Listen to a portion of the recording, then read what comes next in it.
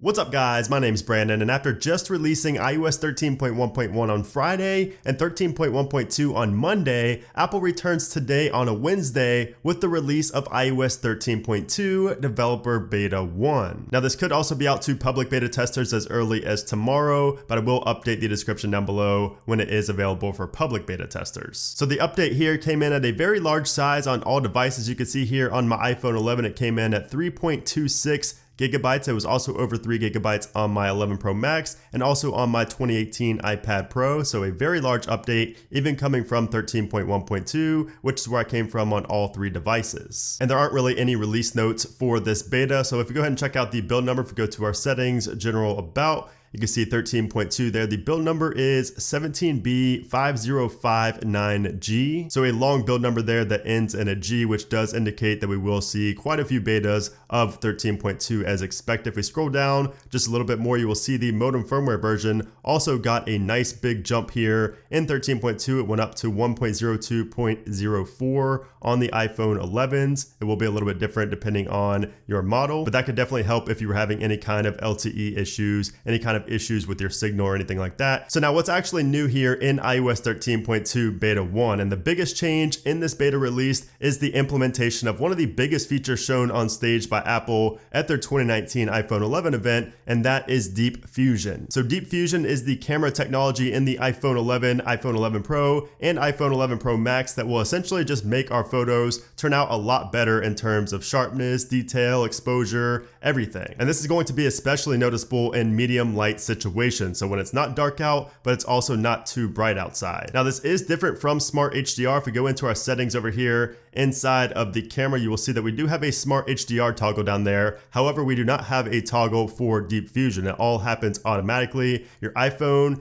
the A13 Bionic chip, everything works in tandem to figure out when it actually needs to use Deep Fusion. There's no toggle for it to turn on or off, but Deep Fusion is different from Smart HDR. They're two separate technologies, and of course Smart HDR is what we saw in the 2018 iPhones, which definitely helped improve the camera quality and everything with those iPhones. So adding Deep Fusion on top of an improved Smart HDR is going to take the iPhone 11's camera quality up even another notch, which is incredible because it's already so good. So now what exactly is Deep Fusion? And The Verge explained this feature really well, and just so you kind of get the full understanding, here's how it's being described by them. So by the time you press the shutter button on your iPhone, the camera has already grabbed 4 frames at a fast shutter speed to freeze motion in the shot, and also 4 standard frames. And then when you press the shutter button, it takes one final longer exposure shot. The 3 regular shots and the long exposure shot are then merged into what Apple calls a synthetic long. And basically all of those shots are going to be merged together to create magic. So really every time you take a picture on the iPhone 11, 11 Pro, or 11 Pro Max, your iPhone is going to be taking 9 photos and combining them into just one photo. And this all happens automatically in less than 1 second, which is just insane. It's really kind of game changing here. I know similar technology has been out there before on the Pixel and things like that, but of course it's Apple's way of doing it. They're late, but they're always going to do it the best. And like I said, there's no toggle inside of your settings. There's nothing new inside of the camera here that would even indicate that Deep Fusion is a feature, but when you press right there, you can see the image is available instantly, and you wouldn't even know that Deep Fusion was doing all that work in the background. It's really incredible technology, and I will definitely be testing it out on my iPhone 11 Pro Max here. I will be testing that out. I will be posting my results over on Twitter and also on Instagram on my story over there. So if you're not following me on those social media accounts, definitely go ahead and follow me. I'm definitely going to want to test this out and see if it's, overhyped, if it's worth the hype. I really want to see what this is all about, because this is really going to be a competitor for the Pixel 4, which is coming out very soon. I'm very curious to see, because the Pixel has always outdone the iPhone in terms of picture quality, not video quality, picture quality. So I'm hoping that iPhone can actually beat the Pixel for once. But we will see. Of course, I will be making a video comparison between those two cameras later on this month as well, so stay tuned for that. Now, as for any other changes here in 13.2 Beta 1, there are a few of them. If we go into our settings here and scroll up until we get to privacy,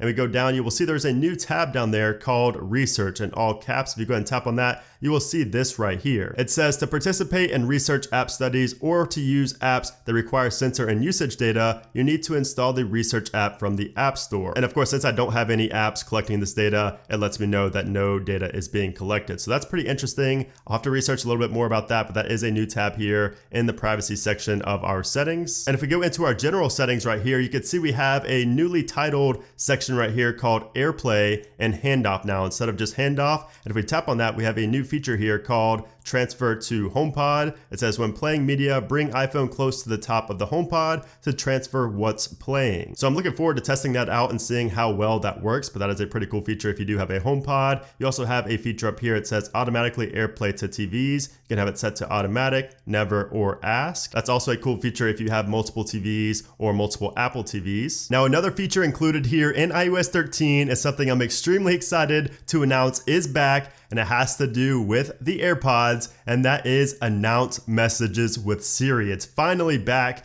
in iOS 13.2. If we go to our settings, go to Siri and search, you can see we have a new section there called announce messages. If we tap on that, we could turn on announce messages with Siri, and you can read there, it says have Siri read out messages without having to unlock your iPhone when second generation AirPods and some Beats headphones are connected. And this is an extremely useful feature. I use this a lot in the very first beta of iOS 13 before it got removed, especially when I was like on bike rides and things like that. It was extremely useful. This is one of my favorite features in general in iOS 13, so I'm very excited that it's back here in iOS 13.2. I just hope that they don't remove it again, but you can see here, you can have it say announce messages from messages, and you can see here it says favorites, recents, contacts, or everyone. And I'm assuming when you have other applications there as well that you can announce messages from, they will show up right there as well, like maybe WhatsApp, or I don't know what else could be integrated here, but you can see there, those are the options now in 13.2. Now, while I was doing this, I also noticed another new change here in iOS 13.2, and that has to do with the volume HUD. So you will see that there's actually a new animation now when the volume HUD disappears. So let me just go ahead and do that again. Watch when the volume HUD disappears. You can see there, if you watch it slowly, you will notice that there is a new animation when it goes off the screen, and it seems to go off a little bit faster as well. Just for comparison, we have iOS 13.1 here on the left, iOS 13.2 on the right. If we press the volume one time, you can see it goes away faster and it doesn't have the same animation there. I'll show you one last time. There you go. That is the difference in iOS 13.2's volume HUD. We also have a new feature here in iPadOS 13.2. You can see now the home screen and dock setting is actually on the main panel now instead of in your display settings. And this of course is where you can change like the icon size, the today view settings and all that. It now has its own standalone menu, which is nice. But that's the only difference I found so far on iPadOS 13.2, but there could be others. I will definitely touch on those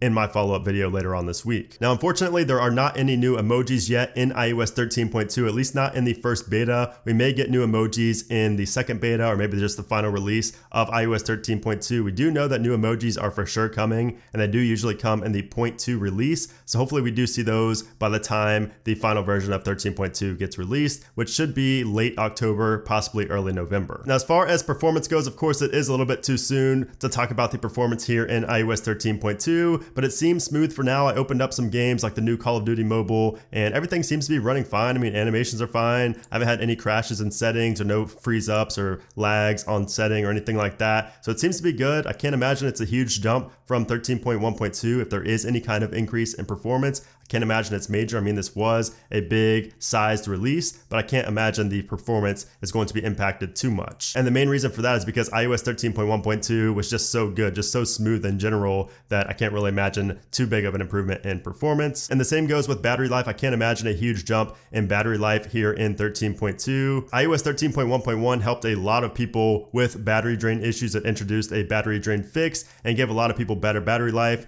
And some people noticed a big jump from 13.1.1 to 13.1.2 as well. Some people actually got battery drain after 13.1.2. So it's going to be different for everybody, but I can't imagine 13.2 is going to help battery life any. So if you're looking to update to 13.2 just to improve your battery life, I would think twice. I definitely wouldn't install it because I don't think it's going to improve your battery at all. Now, maybe in a later beta it will, but the first beta usually never improves battery life. So should you guys update to iOS 13.2? And I say that if you have an iPhone 11, 11 Pro, or 11 Pro Max, I definitely would upgrade just because Deep Fusion is going to make for much higher quality photos on your brand new iPhone. However, just be aware that any kind of new beta release could introduce new bugs. It probably will introduce new bugs. So if you want to have like a stable device, especially if it's your daily driver, which I assume if you have an iPhone 11 it is, I would possibly hold off until at least beta 2. And that's just to save yourself from headaches with bugs and things like that. I'm sure the mail application will have some bugs, and I'm sure I'll find some others throughout the week as well. Now, if you don't have an iPhone 11, 11 Pro, or 11 Pro Max, I probably would not update to iOS 13.2, at least not the very first beta,